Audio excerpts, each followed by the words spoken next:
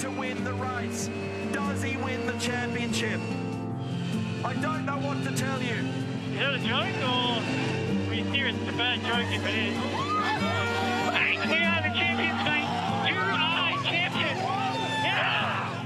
Roland, it seems an incredibly long time ago now, but I want to drag all of us back to Newcastle and that amazing Sunday. Where does it loom in your memory and the championships that you guys have put together in the last decade? Where does it rank? I mean, that's always a difficult one. Look, I suppose that the real thing that was satisfying about it was that we beat the Penske organisation. But by the same token, you know, we've beaten ProDrive in its various iterations over the years many times. We've beaten the Walkinshaw organisation many times. You know, I don't want to take away anything from the competition that we've had up and down pit lane, but none have been as, I suppose, powerful, as concentrated and as well funded as the Penske Challenge. You're a racer at heart.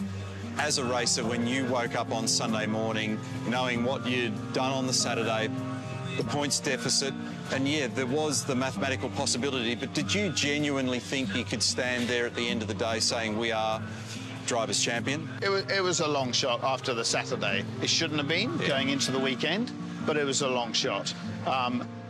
But you never give up, and you have to hold your head high, and that meant winning that race. And whatever we did, we were going to win that race.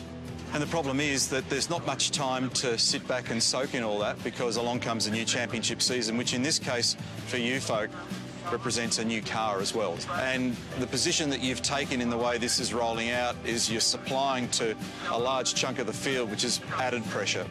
Clearly, we've had a long gestation period, but it's actually been quite a difficult one just because of some of the things that went on in the background. Nothing to do with Holden, nothing to do with us, with the transfer of ownership of Opel to Peugeot in Germany.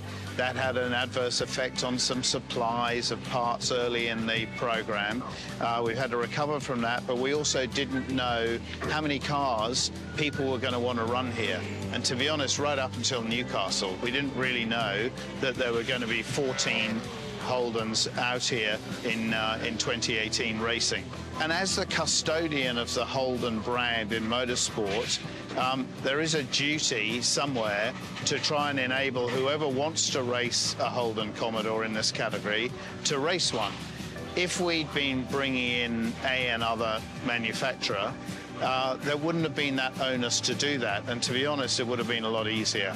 Tricky juggle, isn't it, to be able to be, on the one hand, a supplier and on the other hand, a competitor? We've been a supplier, a supplier in the UK. We've been a supplier here for years and years. Nothing irritates me more than seeing a car that we're responsible for in some way ahead of us on the track, but it's also a massive motivator. Congratulations again on 2017. Best wishes for the new season. We'll look forward to it. Thank you very much. Thanks, mate.